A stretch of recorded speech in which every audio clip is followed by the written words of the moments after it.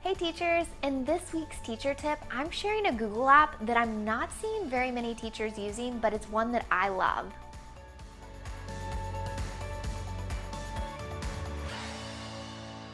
Google My Maps, not to be confused with Google Maps, is an amazing teaching tool, but when I talk to other teachers about it, a lot of them don't know what it is. If you've heard of it before, click the thumbs up on this video and let me know that you have heard of it before. And if not, stay tuned because I'm going to show you how to use it. It's really easy and there are so many ways that you can be using it in your classroom right now. Okay, so we are on my computer and the first thing that I want you to see is that My Maps is different from Google Maps. You can see over here I have Google Maps.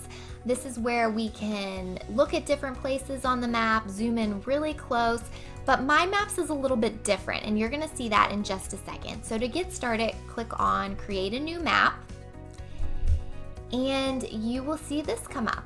Now let's title this map Places I Want to Visit. So let's say you want to start a conversation with your class, so you want all of the students to pinpoint a place on the map that they would like to visit, and then you can get your students starting a conversation about it.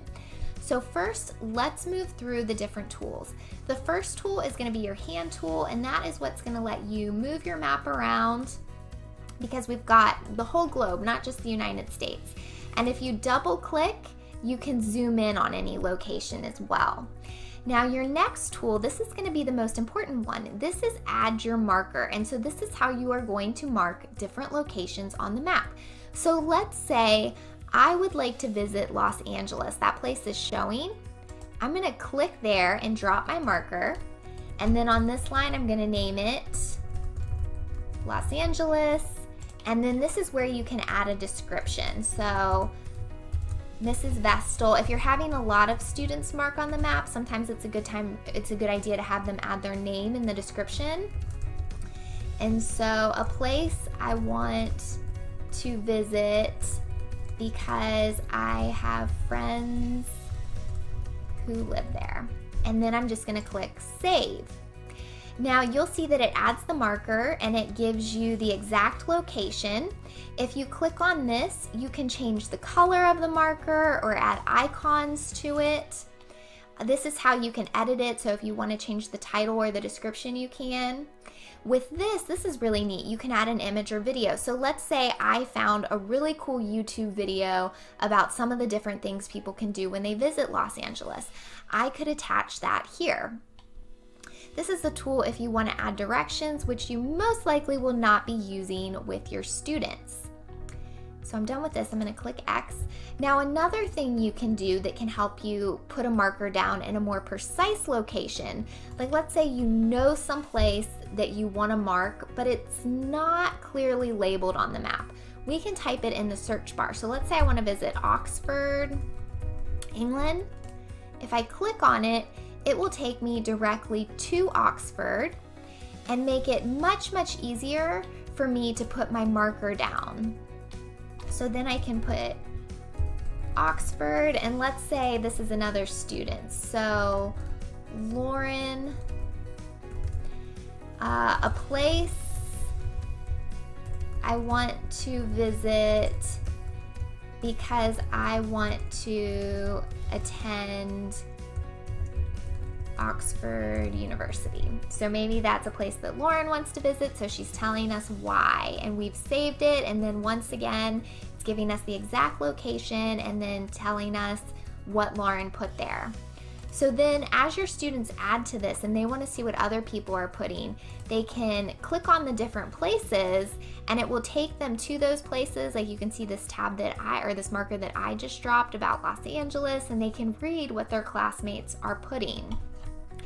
Now, those are the tools that you're going to use the most. I will show you real quick some of the other tools. This is your Draw a Line tool, and to be honest, I find that I don't use these a whole lot. Occasionally you might use the Add a Line tool, which would allow you to draw a line between two locations. So the university and the library. Students could draw a line between those two places and name the line. You can also add a driving route or a biking route, which once again, I really don't think your students are going to need to do that. The next tab is your add directions, and then this is if you draw a line or driving route and you want it to give you directions. Once again, I don't think you're going to need to use that. But this one, measuring distances, is really cool and something that you might want to use. So for this one, it's the same sort of thing as the line tool, where you're going to draw a line, but then it will actually tell you the distance between the two places that you've marked. So that's a super cool tool. So those are pretty much all the tools that you have to work with when you're working in My Maps.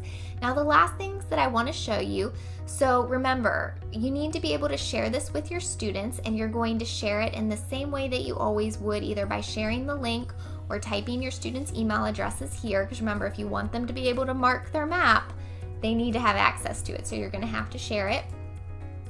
And you can also preview the map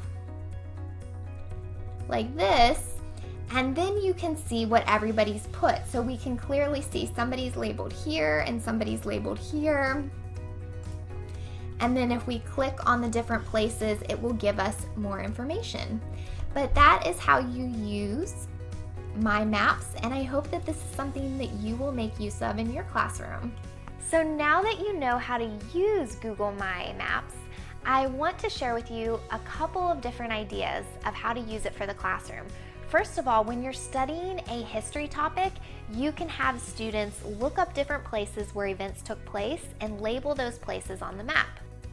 When studying history, you can also use it as a timeline. For example, students can use Google My Maps to label where different battles of the Civil War took place and basically create a timeline that way.